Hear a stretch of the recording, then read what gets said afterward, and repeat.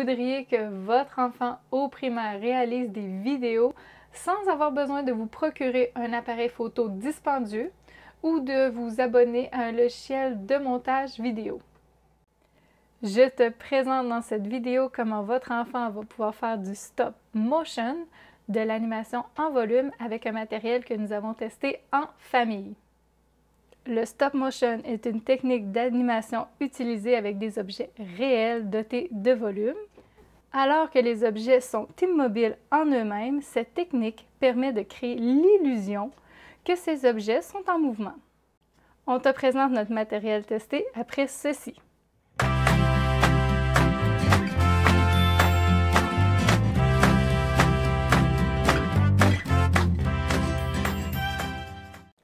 Notre matériel que nous avons testé en famille est l'ensemble d'animation studio de HUE. La boîte que nous recevons est celle-ci. C'est vraiment important de bien la conserver parce qu'à l'arrière de la boîte, vous allez retrouver un plan pour servir de décor lorsque vous allez faire du stop motion. Dans la boîte, vous allez aussi retrouver une caméra. Donc, cette caméra-ci, vous pouvez la brancher juste là ou directement sur votre portable ou votre ordinateur. Vous allez aussi avoir un CD d'installation, mais sachez que c'est tout aussi possible de l'installer directement sur son ordinateur sans logiciel. Ça comprend aussi un dépliant qui explique comment l'installer et comment ça fonctionne pour ajouter du son, créer un film. Et vous allez retrouver même un livre d'animation qui vous donne des idées pour créer des films, quel plan vous devez prendre, comment vous allez créer des séquences. Et vous avez même la possibilité d'aller télécharger des décors et d'aller télécharger d'autres documents pour créer encore plus de vidéos. Alors, Benjamin va vous montrer comment à partir d'un matériel super simple, on peut réaliser une vidéo en quelques secondes. Alors, pour faire une vidéo, il faut cliquer sur le bouton vert et après ça, vous donnez un nom à votre projet, comme mettons PP. Après ça, vous faisiez enregistrer. Et après, vous faisiez caméra, setting et vous pesez ici sur caméra, vous faisiez OK, puis là vous voyez votre caméra, prenez le temps de bien la placer pour voir bien comme il faut.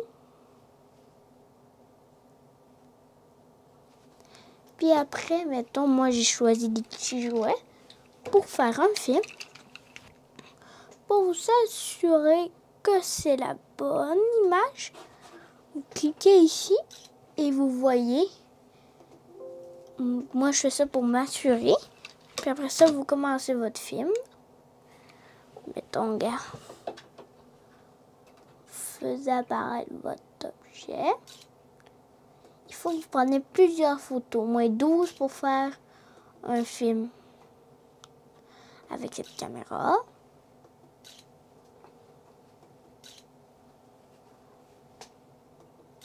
Et si par erreur, mettons, vous mettez votre doigt, puis vous prenez une photo, ici, la poubelle rouge, vous cliquez là-dessus, et ça vous donne une affaire, vous faites oui, et c'est effacé. Comme ça, ça nous permet de ne pas garder le film avec un doigt. Puis après, vous poussez, si c'est trop reculé,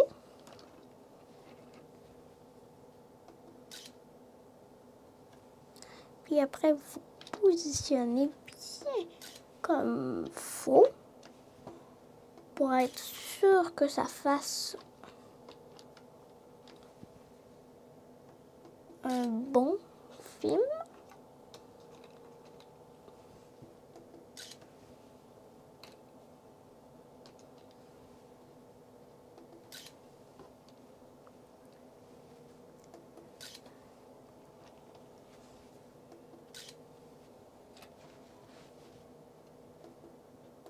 Puis ici, on voit comme un appareil photo.